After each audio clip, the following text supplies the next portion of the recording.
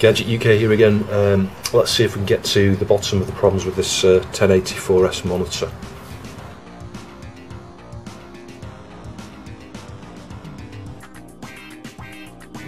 So in the last part I mentioned I was going to swap out cap down here. I think that was 1 microfarad, 250 volts or something, and we had a 4.7, I think that was 160 volts, I can't remember, it might be another 250 volts, I can check that in a minute.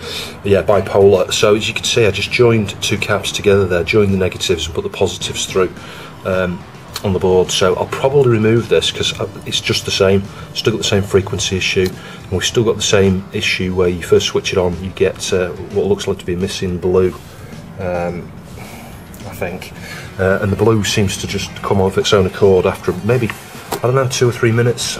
So you know, we could be in the realms of something going on in the neck body. It could be the tube. I'm just wondering if there's a problem with the blue gun.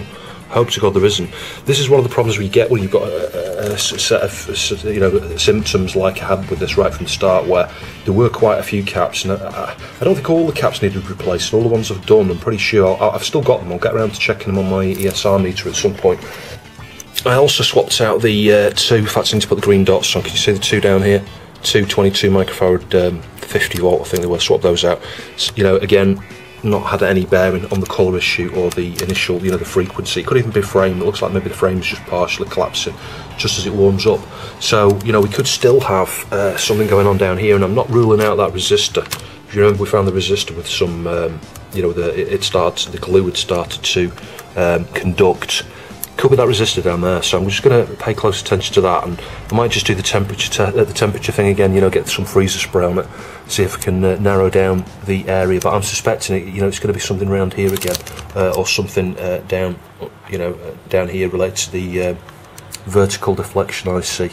And there are still quite a lot of caps around there that haven't been swapped out, so it could still be a cap around there. But I'm also going to swap out, I've got a replacement for this cap here, and I'll probably remove these as well. So I'll do those 3, I think, probably next, and we'll just retest, and then I'll do some of the other stuff to do with cooling and stuff, to see if we can identify, you know, a cause. And the other thing I was thinking of doing on the last video, and I just haven't had a chance to do it yet, is, can you see where the colour inputs come here? You can see they've got heat shrink around them that correspond to the colour. So we've got blue, green and red. So what I could do, what I think I might do is, you know, if those caps on the baseboard don't have any effect there, is, and I've checked the transistors, that's another point to make. I've checked the main transistors and the smaller ones, and the resistors and things that feed those transistors. I can't find anything on there, but I could have missed something. I've not checked every single component on there. But yeah, I could swap the, you know, take this unplug this connector from the board here and swap maybe blue and green. So if the tube was okay, what I'd expect to see is, so think about this, it's always one of these funny ones where you start swapping colours around, you start thinking, what colour am I expected to see on the tube? What I want to be able to try and do is drive the blue gun using the green input, because we know the green input seems to be okay. If we see blue on the tube, that's a good indication that maybe the fault is not related, I think, thinking about this, not related to the base or the tube, and it's possibly something on here. I mean, there's very little going on. I'm guessing this produces the RGB outputs there. So I've checked some of the resistors and stuff around there. There are some transistors, can you see down here? We could have a dry joint there that I might have missed. We've also got 3 caps here, can you see that? Are those RGB that gets fed through to the tube, or is that for the input, because you're near the back here? So yeah, I'd be more inclined to think your inputs are going to be coupled through these here.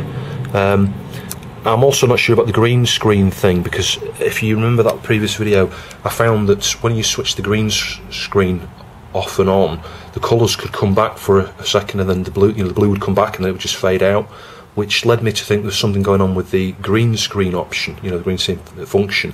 Now I looked for some schematics. I think the nearest I found was for a D2 model. Now, I'm not sure how that deviates from this one, and that showed a diode on each of the, I think the red and the blue guns, as part of that switch. When you switch, you switch between green screen and colour. I think it basically toggled between, I think, 12 volts and ground on the anode of 2 diodes that get fed into the red and the blue. So those, yeah, well, it could be a problem with the diode related to the blue maybe, but I doubt it. But I couldn't really see anything there that might cause this the symptoms we're seeing. So it is a bit of an odd one. You know, it could be something on here that's temperature sensitive. Like, I've measured things and they seem okay, transistor similar. I'm just wondering if when you switch it on, it starts to, as soon as it gets a bit of load there, suddenly something's changing. Until it's warmed up fully, we've got a problem. But so yeah, right now I'll swap out these 3 caps and let's just see what happens. So the exact same problem after swapping out all 3 of those caps on the tube baseboard. So I'm going to try and swap the colours around on the inputs. So the end 2 colours I'm going to swap, blue and green. I think we've got a ground for each one, and then the colour could be the other way around. But yeah, if I just stick to the colour designation of white, black, and just flip them, and I think the easiest way to do that is just to gently. It's been a while since I've done one of these. It's like a JST type connector, isn't it? Just gently use like a pin or something just to lift the plastic part, and if you pull the wire at the same time, sorry, not easy to do and film. There you go, can you see that's come out? And just pay attention to which way it goes. There's a little notch here stuck up that hooks onto the the inside of that plastic part, and I can just swap those around. So all done, swap blue and green round. We'll just connect this back up, and what we're testing for here, we've swapped the inputs. So what was green before in terms of being driven from the board is now going to be blue, and vice versa.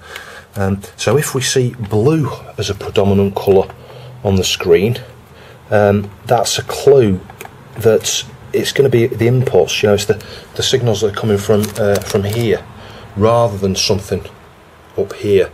Well, that's the theory. I think that'll be right. So let's just connect it back up and retry it. Yeah, there we go, mission accomplished in terms of a diagnosis there.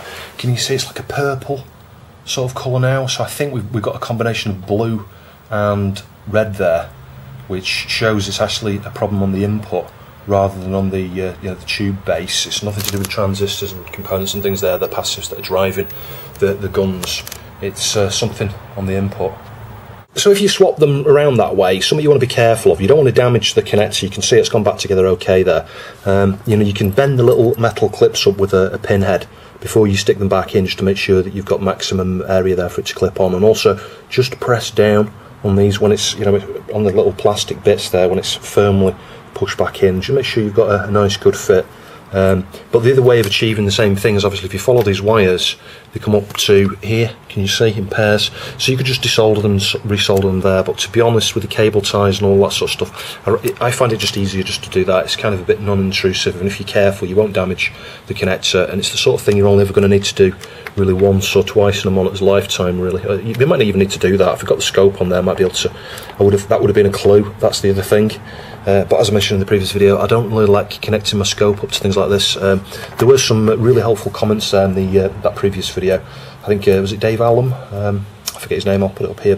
And I'll mention a whole bunch of the other people towards the back end of this video in the credits perhaps, just to say thanks to all the people that have contributed with so many messages to do with safety and some of the other things to do with the operations of these, and explaining things that I perhaps wasn't clear enough on. Yeah, I don't use my scope on things like this, but if I use an isolation transformer, you're isolating the earth of your scope. So yeah, and as I say, Dave posted quite a detailed explanation of why you need to do that. So the next thing I need to do is try and work out why the blue feed is low for a period of time. And it's, it's temperature related. So I don't know. We've got this chip here. We're feeding a composite input, so there's going to be a chip down. I don't know if that's that chip down there that's going to be. It's probably not. It's probably going to be. I might just look at the pin out of this chip here before I do anything else. This TDA 3507, just to see what it works, how it works. What the pin out is rather. And then I can just do some connectivity tests and things around here. Measure some of these resistors. I think I've checked the block of resistors there. There's like two pairs of resistors just down here. Those are all alright. There's some transistors. We could have a glitchy transistor. More resistors here, and again they look to be in you know, triplets. There's 3 there, there's 3 of those, there's 3 of those, there's 3 of those. So there's a number of resistors, and 3 here. There's a number of resistors there that could be part of the issue. As I suspect, like I say, I think these feed the inputs. I'm just wondering if one of these caps is sort of shorted or something like that. I don't know. I'm guessing these are going to be coupling caps, so you wouldn't expect those to cause any problem on the input, and you would expect the input needing to be switched onto RGB for those to even have any sort of effect on the signal. But thinking about this is generating RGB out, this is an RGB in. It could just be that this is coupled, so it could be a problem with the input, because the input's not going to be processed in any way as far as I understand. The sync will be. The sync's probably going to pass through these here, maybe. But I'm guessing the RGB is just going to go potentially straight through. I'm not that hot on the theory side of this sort of stuff, so I'm not sure. But anyway, well, before we do anything like that, I'll look at the pinouts of this chip here, TDA3507. So looking at the datasheet briefly here for the TDA3507, I was just looking for pinout. The nearest you can get is this little example circuit. You've got RGB inputs here. So in my case, I'm not going to be using those, I don't think, unless they might be coming from somewhere else there on the chip that's doing the PAL conversion. The PAL composite conversion. I don't see composite input. It looks like it's just RGB. Sandcastle pulse there. I can't remember what the Sandcastle pulse is used for. What else have we got? Yeah, these look at the bias, RGB bias.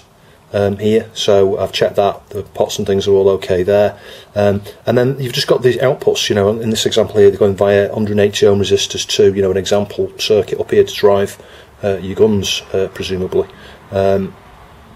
So it's not really telling me anything other than the pinouts here for the RGB outputs, and I think I've looked at those already. I think there's they're not shown here, but I think there's a couple of tantalums or something on the board there that I'll perhaps have a look at in a minute, and a load of resistors, and it's like 2 lots of resistors for each colour, and those look to be related to the output there that goes to the neck of the you know, tube base there. So at least I've got the pinouts there. That's useful. So you might not be able to see this, but I've spotted some shit actually around this little orange component here. I think it's a cap. I'm not sure. No, maybe it's not. The marking there on the board, I can't really read it on the silk screen, but it's got a weird component symbol. I'm not sure what it is. And there's 2 of them. Yeah, but there's just here. It's like some sticky residue or something. I wonder if this cap's failed. I wonder if it's just some more of that glue that's just got there. Because you can see there's a bit of it streaked across here. There's a chance maybe a little blob's just gone down there. So I'm going to wipe that up. But one of the other things you can do here, obviously, you know, you've got sets of, let's say, 3 of these components, 3 resistors, blocks of 3s, 3 caps. So you could do component swaps. Obviously, you could measure things. This side's probably safer to measure on a scope, actually, because it's well, I think so. It's probably going to be a reference to ground and stuff. Certainly on a digital multimeter, the outputs here, I think, probably fairly low voltages, I would think. But you can, let's say, compare measurements as well. Measure between, say, the base and collector for each of these transistors, and you know, the collector to emitter in both directions, etc. on the multimeter, and you can compare, and that could, you know, help you narrow down. If you start to get a different reading on the blue somewhere in the circuit there, you could then backtrack and, you know, measure individual components, check the resistors, and find the fault that way. But yeah, right now I'm just going to clean that up there, and then maybe just work out what kind of component that actually is. So I could be barking up the wrong tree here, but just watch what happens when you switch the colour off and on. Do you see that we had a bit of blue there? It just makes me think there's something wrong with the switch. You see that with blue, just like pushing it in and out? It could just be a dirty switch, I don't know. I honestly don't know. I might just try and get some switch contact cleaner into that switch and see if that makes a difference, but that is having an effect. It's just not staying on. So maybe it's not the switch is just helping work out the problem, I think, or assuming, you know, affecting the behaviour. So sorry, it's quite hard to get the angle on this. Can you see as I move the camera? Just watch. Can you see this black thing here coming in? It's, you know, it's obviously the way the LCD is capturing the CRT here. So there's none of that sort of stuff going on in real life. This thing coming in here, like as I say, you can see it. Yeah, you can see it in the corner here. That's yeah, it's just an artifact of filming a CRT. But can you see all the resistors that feed into it down there? And I did measure those, I'm sure they're okay. But I've just sprayed those and it went straight from a nice blue to instant green as soon as I sprayed those components there. Now, there are a couple of caps, those little orange things I think are caps and the green ones are caps. Could be one of those, I don't think so, because I did it, directly target the resistors there. So I'm going to inspect them in a minute, just make sure the solder points are good on them and stuff, and I'm going to measure them. I might just, swap the red and the blue around or something, see if we then lose the red. I'm not actually measuring them as the obvious one, but I'm sure I've measured them and I'm sure they're okay. So I think they've just become heat sensitive or something. At least I hope that's the case. I hope it's not the caps that are nearby or the TDA chip. So as you can see, the blue is almost back. And did you see that? As you're pushing in and out the green screen, it goes really intense, like the colour comes back significantly. It just starts to fade a bit. But that's not right now, it's stable again. So I'm going to spray those resistors again, just bear with me. And I will try and target just the resistors. Did you see that? That was literally, I'll show you here, just spraying there, just in the middle of those resistors there. So yeah, I think we've found a clue there. I think we've sorry, I can't get rid of that black bloody blob. So the mysterious thing here is I removed the two orange caps. You might just be able to see them missing from down there now. Can you see around the TDA chip? The orange caps are not there, they're on the underside. And I swapped them around. So yeah, if it was one of them, I mean, I did reflow them originally, that didn't make a difference. Those do seem to be the thing that was temperature sensitive around that area. It's just really strange how now all the colours are okay when you first switch it on. I might need to just cool them down a bit. I'll just spray them with the freezer spray. I'll switch this off, turn it on its side, freeze them, and then just make sure that we don't have a temperature related issue there, but you can still see it flickering. We've still got what looks like a collapsing frame. Did you see that line in the middle there? So we've still got an issue there, but the colour issue looks like it could be those caps. I mean, there was some stuff on the board, some contamination there around one of those caps. I did clean it all off, and I did reflow it. It was just the same, and it was still temperature sensitive at that point. It's just weird how I've swapped them around and now it's alright, but it could be that the cap was still warm from being soldered. So yeah, I'll switch it off and freeze them and see what happens. Yeah, and after freezing them, can you see we've got a different colour scenario going on? So one of those caps is faulty. We've got like a purplish sort of tinge now instead of that green tinge we had before.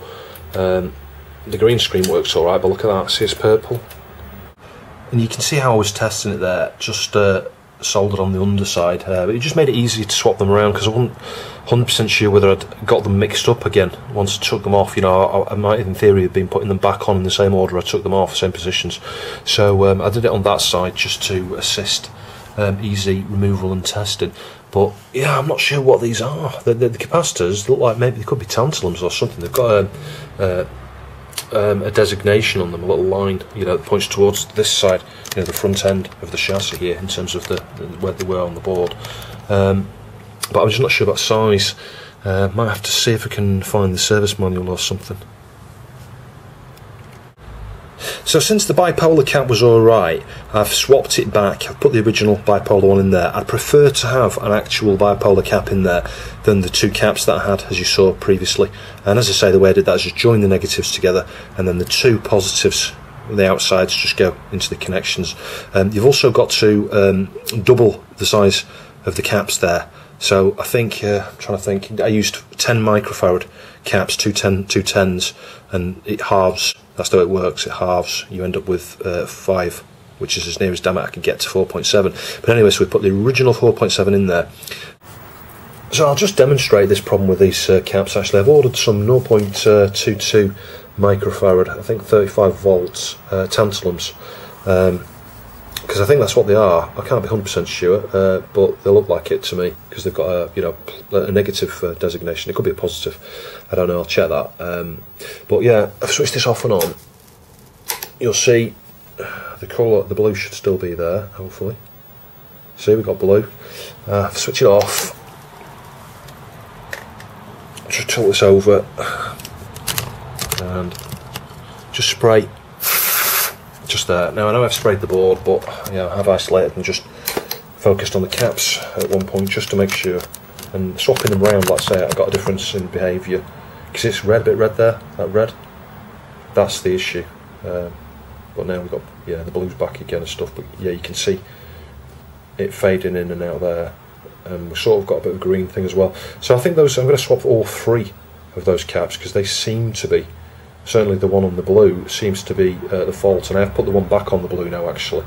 So that's why it went green again. It's it did go a little bit red, but I think that's because it killed both of them down. I'm sure that's what it is. The resistors there are fine, and I don't think it's the chip. It could be the chip, it could be that, but I don't think so. And as you can see, colours are looking really good. Aside from the weird thing getting on the capture there, they look pretty good. So as you can see, it looks great after swapping out that tantalum. So that has solved that problem. It was, and the clue was that brown substance that was, leaked around it. So I just swapped it out for 0.22 microfarad 35 volt tantalum, and it's fine. So next thing I need to do is look at the collapsed frame issue, because we still got that when it's cold. It still flickers and collapses the frame. So as you can see, I swapped the two tantalums down there. There is a third one here. I might just do that one anyway. I think this one's for a different colour. I'm not sure, red maybe. But I've just worked out the final faults. If you remember in the first video, I said spraying around that. Do you remember that resistor that had some glue that had leaked onto the resistor edge, and it was like shorting between the resistor and the heatsink? I thought, let's try cooling that resistor again, see if we can deal with the the collapsing frame. And lo and behold, I've desoldered it on one side, and the pin seemed to just disappear from the other side of the board. And can you see what's happened? I might have to put you on macro. See how close I can get you. You can just about see it there. Can you see the pin has come off the resistor? That's why it was intermittent. That resistor was just barely making a connection due to that previous glue or whatever it was that had broken down and shorted to the heatsink.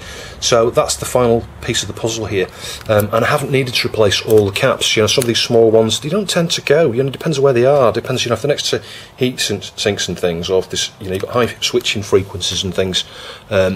Those all sort of contribute to them dying, with like going sort of high ESR, acting as a resistor ultimately. But you can see all the ones down here, they've not been swapped. There's one there that has been swapped. These little ones, not problems at all. And I did spend quite a while going around cooling various things, trying to pinpoint exactly where the problem was, and it was something was niggling away in the back of my mind, thinking I'm sure when we sprayed that in the first video, the frequency issue, the collapsed frame issue seemed to disappear, and lo and behold, just like I said, just after soldering one pin and it disintegrating like that, there you go, that's the clue, that's it. I bet you anything that's the final component. So I just need to try and pull that out without damaging the colour bands on it, so I can work out what size it is. And there we go. So yeah, and you can see the end of it has just come off there. In theory, you could potentially attach a wire to the end of there. You could scratch the end off a solder on, but you might not get exactly the same resistance, and it's just asking for trouble. But I think, hopefully, the bands are still on there. It looks like might be missing a band. I don't know, it could be a bit tricky. I'll inspect that with a magnifier now and replace it with something suitable, hopefully. Yeah, it's red, purple, orange, so that's 27K, and it's really small, so I'm bound to have some slightly larger quarter watt that'll fit in there. That's tiny, that little thing. So I've not got any 27K resistors. I've got some 10K resistors here. I'm going to put 3 in parallel to give me 30K, which is pretty near to 27K. So yeah, putting them in series, they add up like that. But if you put 2 in parallel, I'll show you. If I measure, you're on the scope on the meter there, measure there to there, it'll be about 5K. Can you see that? It's like halves it. So 2 identical size resistors in parallel, you'll get half. And the opposite thing happens with capacitors, which is interesting. So let's say you put 2 capacitors in parallel, the capacitance adds up, unlike the resistors where they've got to be in series to add up. And with capacitors in series, they behave the same way the resistors do when they're in parallel. So yeah, that's something interesting if you're not aware. But what I'll do is I'll just put 2 of these up around the board like that, and then solder the other one across the top, just temporarily. I'm not going to show you because when I replace it with a proper 27K, and I will do, trust me, it's pretty dodgy leaving 3 resistors in a little series network there. But I figure I want to get this video wrapped up really, and hopefully this is the final part now. Just get these resistors in there, and hopefully I should be able to show you it working. So there you go, I'm going to mount that. Before you hit dislike, like I say, it's temporary. I've ordered a 27k resistor and I'll swap it out, but I just want to prove that that's the final issue there to do with the frame. So just measuring it in the circuit, it's about 27k, strangely enough, even though it's three 10k resistors. There's perhaps something else in parallel, but yeah, it's not far off the mark, so I'll power that up now and we'll give it a try. So, moment of truth, let's give it a go.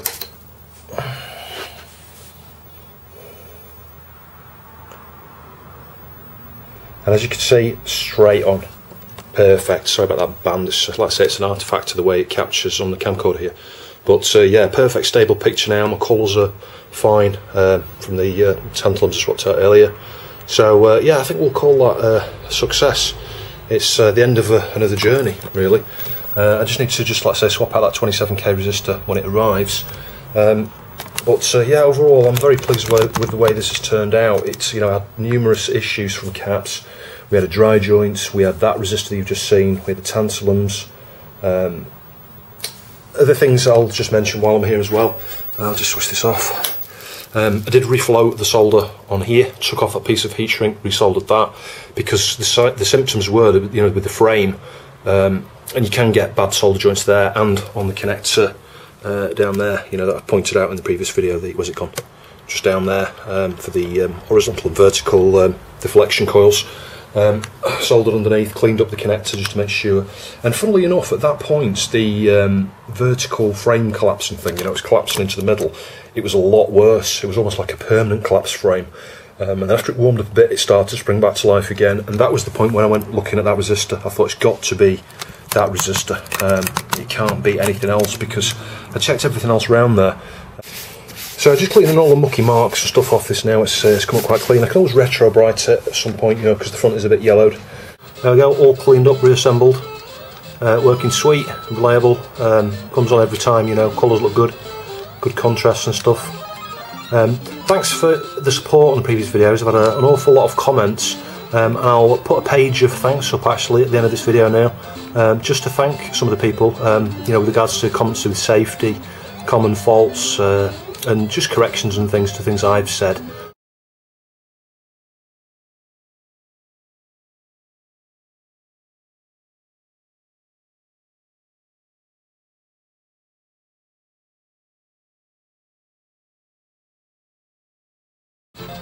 But hopefully you found that interesting. Thanks for watching, and I'll see you soon.